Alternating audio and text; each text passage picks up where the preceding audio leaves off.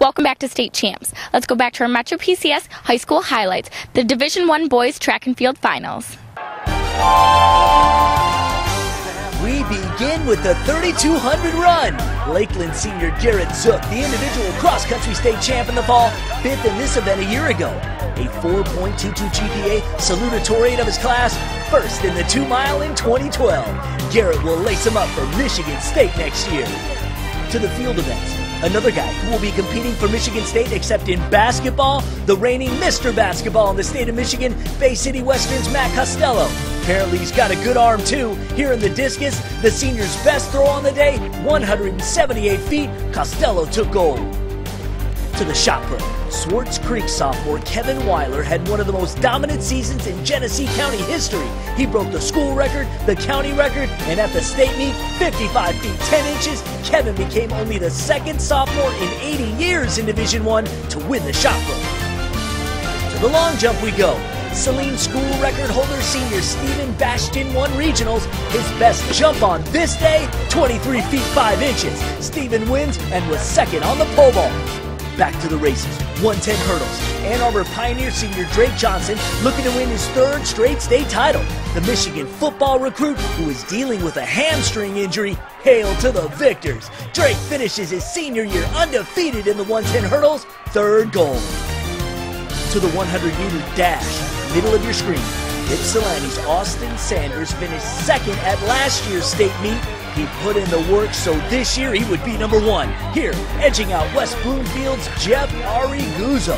Sanders took third in the 200 a year ago, but here, even though he slipped out of the blocks, able to turn on the jets. And again, it's Arriguzzo who will have to settle for second place. Sanders finished All-State in 4 events on the day. The Ypsilanti boys as a team finished ninth.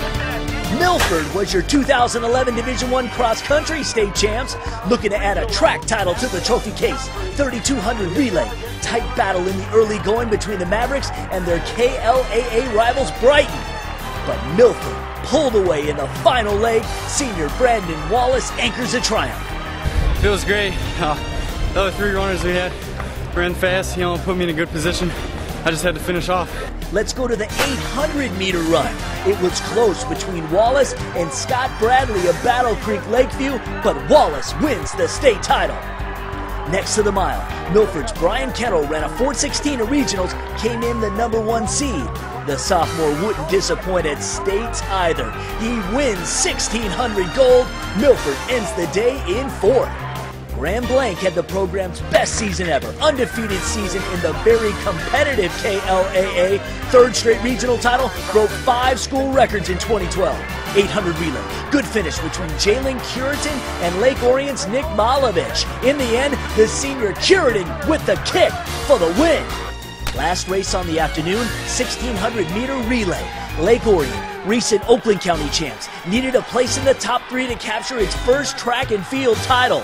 Lake Orient and Groves in the final stretch, and it's Lake Orient senior Nick Malovich by a fraction of a second, first across the finish line. The Dragons did it. Lake Orient scored in sprints, hurdles, distances, and relays. Added up, the boys grabbed their first track and field state championship in school history. Oh, it's awesome. The first time in school history, and first time for our coach who's been here for like forever, and it's so surreal that we won this, and just a lot of nobody from Lake Orient. The high school highlights are presented by Metro PCS. Wireless for all!